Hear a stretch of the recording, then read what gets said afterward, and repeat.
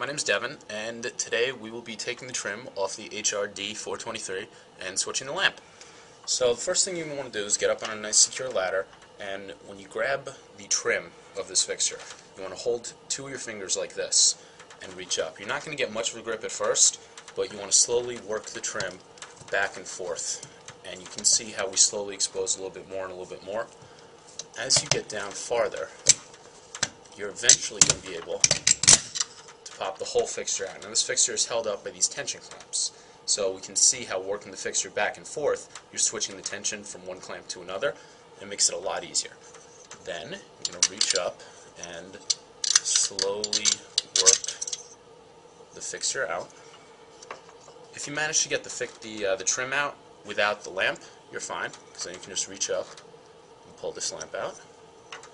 I'm going to reach over, put in a new lamp over here, and work the lamp back into the fixture like so. You can hear it snap securely.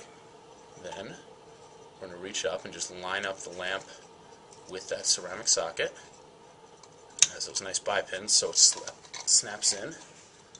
Then we're going to line up the clamps with the fixture.